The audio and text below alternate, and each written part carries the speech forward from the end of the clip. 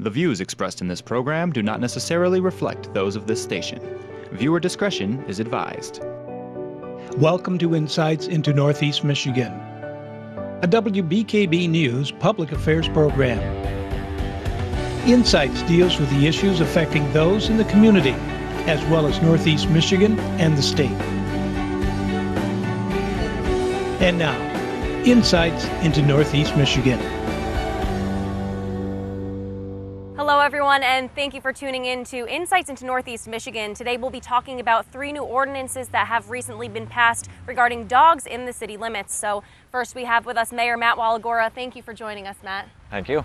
And so if you could tell me first kind of your experience with the different city council meetings. I know you've been in attendance to them for many, many years. Sure, yep. This is my 4th year and I have yet to miss a meeting, so I'm pretty much on board with how this whole process has developed and where we're at now. Right, and so obviously these dog ordinances have been very much in talks through the past few meetings. So tell me what you've witnessed with those. Well, we've gotten some feedback from the community, and obviously in the news with different incidents with bites and attacks from dogs. And so the staff has been working on several ordinances for several months. It's a process that takes a little while because you want to make sure that they're not only realistic but enforceable. And so 2 meetings ago, and I won't throw the dates out there because about 2 meetings ago they brought basically a first draft to us, and they took a lot of input from the council members and how we felt about them. Went back and made a couple of adjustments, and then first reading, and then just last Monday was our second reading, and they were passed unanimously. So tell me the 3 separate ordinances that have been passed. In a nutshell, without going into too much detail, I guess, the first one is pretty much designed to address vicious animals and what has to be done by the owner in the event that they want to keep them if they've been deemed vicious, but not to a level where the court system has said that they have to be destroyed. So if that addresses all the different things that they have to do, there's an itemized list like signs at their home and different cages and muzzles and things of that nature. So that outlines that. It's a licensing progress. And then the second one was, I got to remember now, but the second one was the animals at large. The right? animals at large. Thank you. Yeah. So so that's as far as how keeping your animals on your property and what you have to do if you can't. So that one was one that started out very stringent, and we relaxed that one significantly, just to make sure that everybody that had a dog that needed to run out in the morning for a couple minutes and come back in didn't have to fence in their entire property. So it pretty much just addresses if your animal stays on your property, then you're fine, but this is what happens in the event that it doesn't. And if you have to keep your dog on a lead on your property, then that lead has to be 2 foot from the property line, things like that. So, and then the third one is basically just cleaning up a little language in an ordinance that was kind of on the books but not really regulated or enforced for years, and that's the leash law.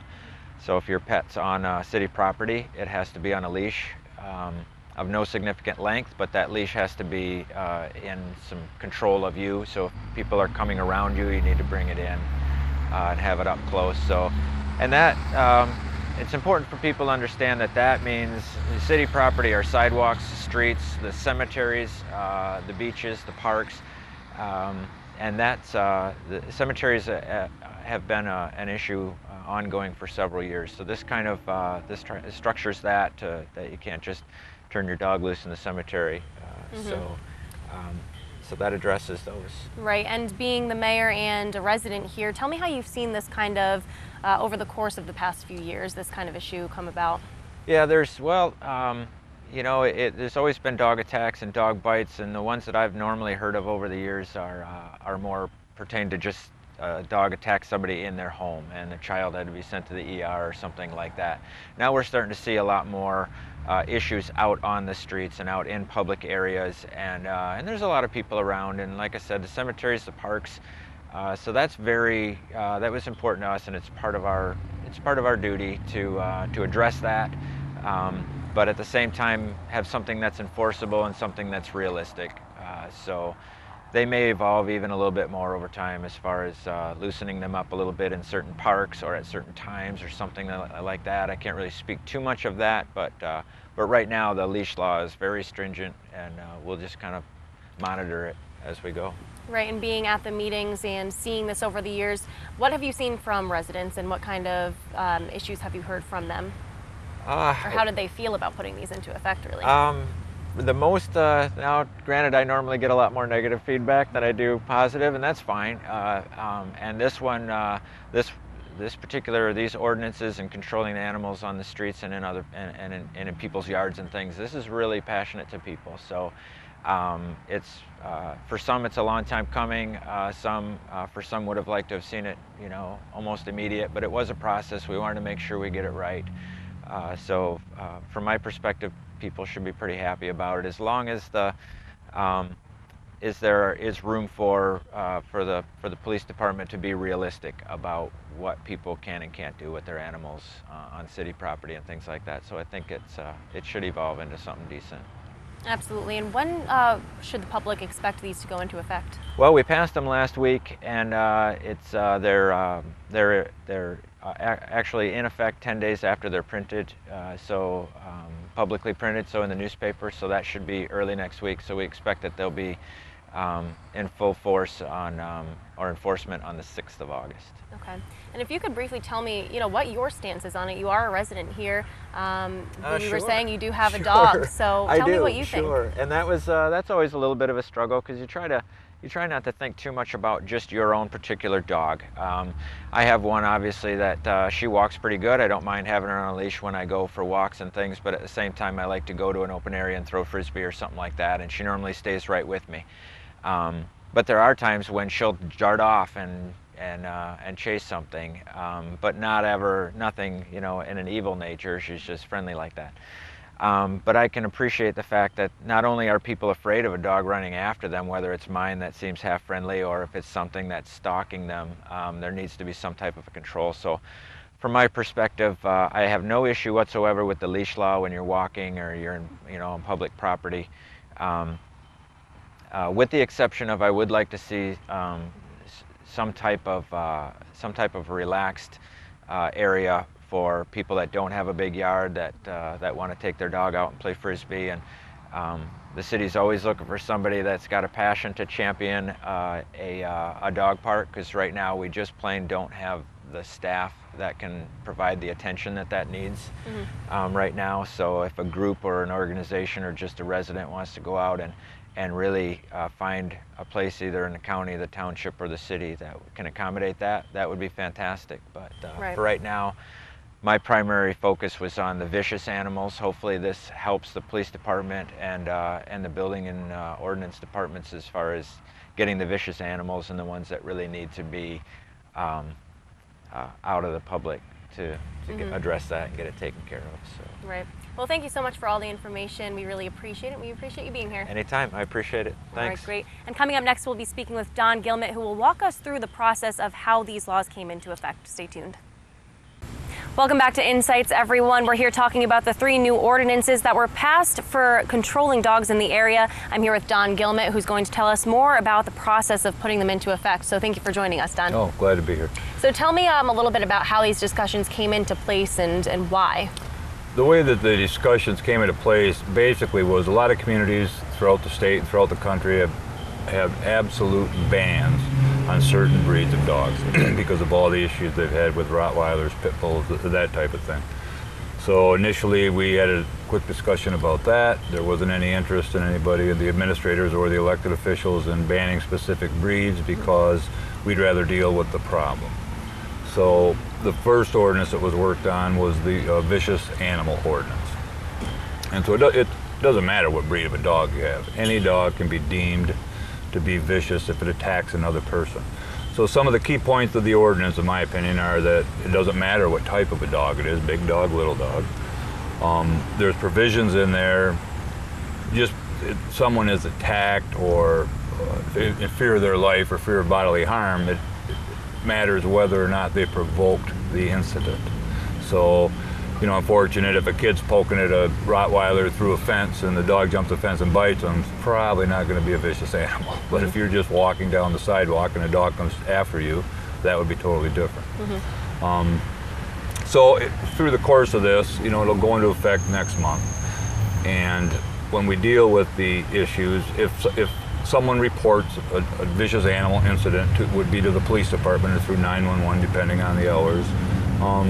It still has to be educated through the court system. So the police officer would gather the information that he could get. You know, they would go to it would be scheduled for a court hearing. They would go to court. The plaintiff or the defendant would have a chance to state their opinion of what happened. And then the judge would be the one that ultimately would make a decision as to whether or not that was a vicious animal. And if it was deemed a vicious animal by the court, then we have a whole bunch of stuff in place that you have to do for the protection of the public. And you know, it's a little bit unfortunate that we don't have hundreds of dog attacks every year in the city of Alpena, but you always have to pass the ordinance that affects 100% to get to the 1%. And I mean, that's what it is. It's less than 1% in this case. But again, nobody wants a child to be injured, or an adult, or a senior citizen, or anybody else. Nobody wants anybody to be harassed when they're enjoying a walk around town or out in their neighborhood in the evening. So that's the crust of the biscuit on a vicious animal. The other ordinance, one of them is a leash law, for lack of a better term, is that we always had an ordinance in the city where if you were on a public park, your animal had to be on a 6-foot leash. It was not highly enforced. We didn't have a lot of incidents, but that was the only place where your dog had to be leashed up. Short of that, it was very vague that your dog just had to be under your control. And generally, most dogs are under your control right up until they do something you don't want them to do, and then it's too late to take it back. So now, if you're walking your dog on the public space in an unfenced area, you're going to have the dog will be on a leash under your control. It doesn't have to be 6 feet long. It could be a retractable leash or something like that. On your own property, a dog will either be tethered when you're not around it, or you will have a fenced-in yard, or maybe a dog kennel, something to prevent the animal from getting within 2 feet of the sidewalk.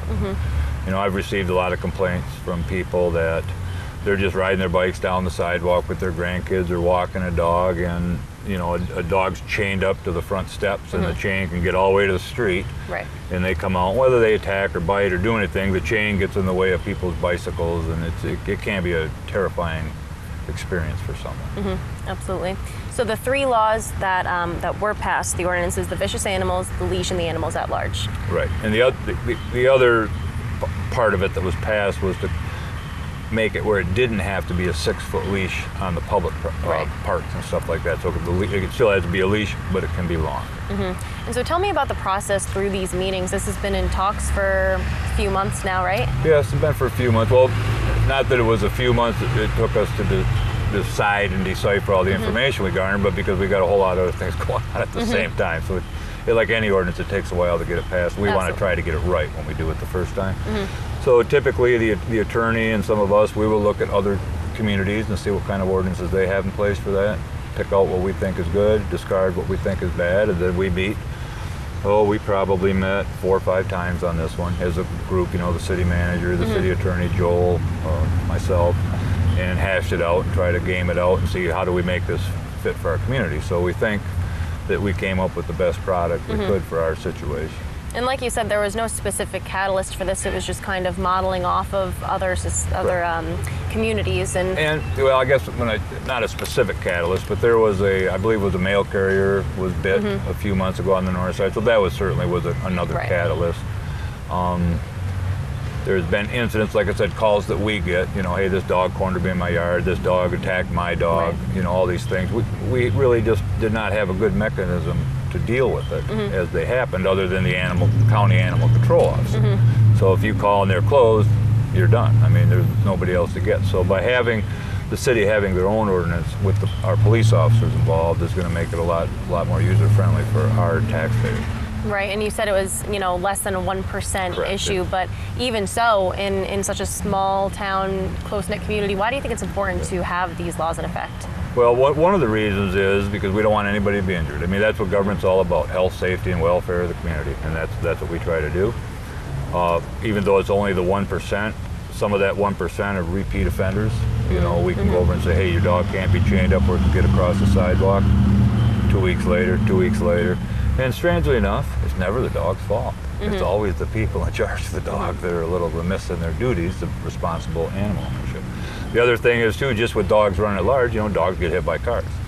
You know, our DPW is real good about on Long Lake Avenue, if they see a dead cat or a dead dog in the road, they pick it up, they try to contact the owner, hey, you guys seen where this dog came from, and to return the animal back to the owner, you know, so that they don't wonder what happened to it. But like I said, would we rather be doing other things with our time? Absolutely. Because we have many other things to do. But this was very important. It was something we wanted to get into the books. Sure is. And make people aware of it before it's enacted. All right, well, thanks so much for all the information, Don. We appreciate you being here and answering all these questions for us. All right, and you can tune in after the break to see Joel Jett, the Chief of Police here in Alpena, who's going to tell us more about the legislative enforcement of these laws when we return. Welcome back to Insights, everyone, where this week we're talking about 3 new ordinances that were passed this past week about dogs in our area. I'm here with Joel Jett, the Chief of Police here in the city of Alpena. Welcome, Joel. Thank you. Thank you for being with us. Absolutely. So if you could first tell us, obviously you guys are the ones out there that are enforcing these laws and kind of observing to see if they're going on. So tell me your experience with it over the years. Well, a lot of people didn't realize that we actually had a animal control ordinance before. It was for dogs running at large.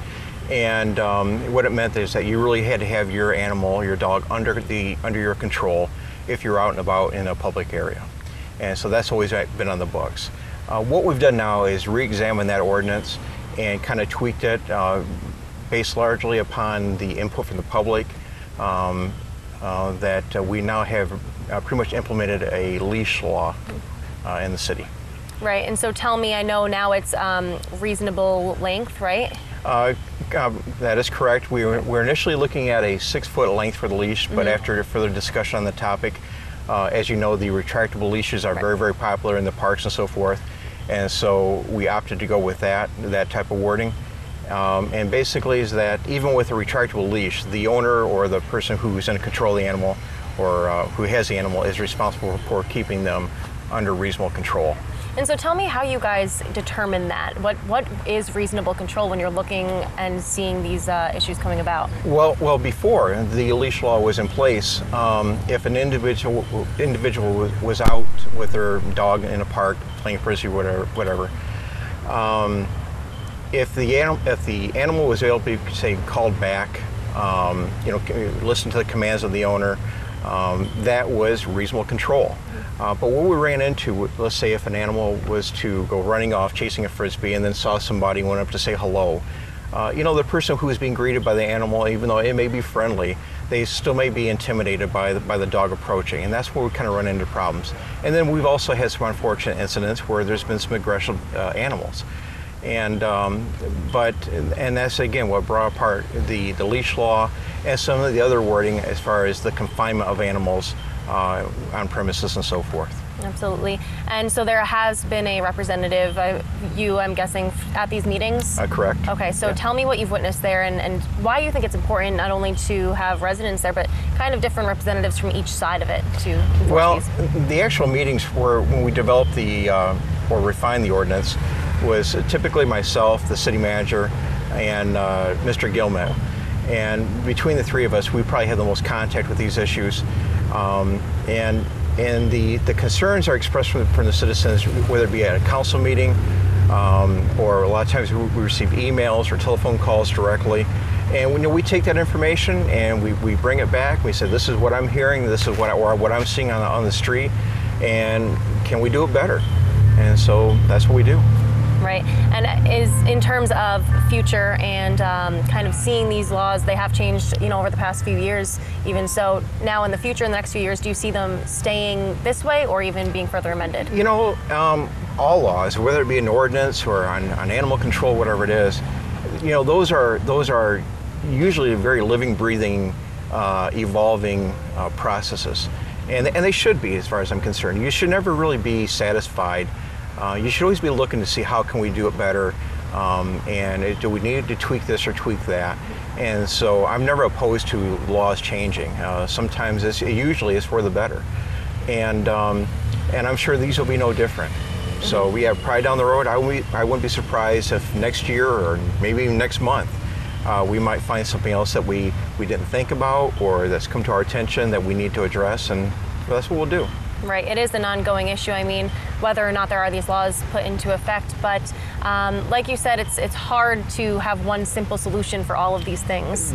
That is true. I mean, no matter what you're talking about, you're never going to cover all the possibilities, and and that's true with all laws, as far as I know. There's always going to be something you didn't think about, or something that's unique that comes up.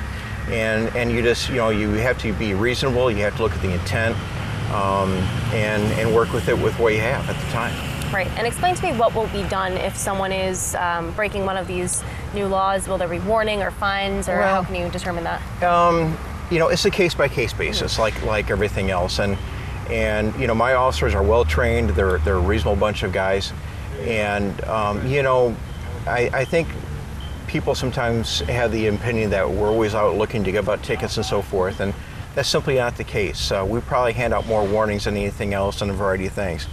We live in a small community, and we are your police department, and so we try to educate the public. We try to, but we are charged with keeping the peace and maintaining order, and so more than likely, if there's a first offense, if it's a minor thing.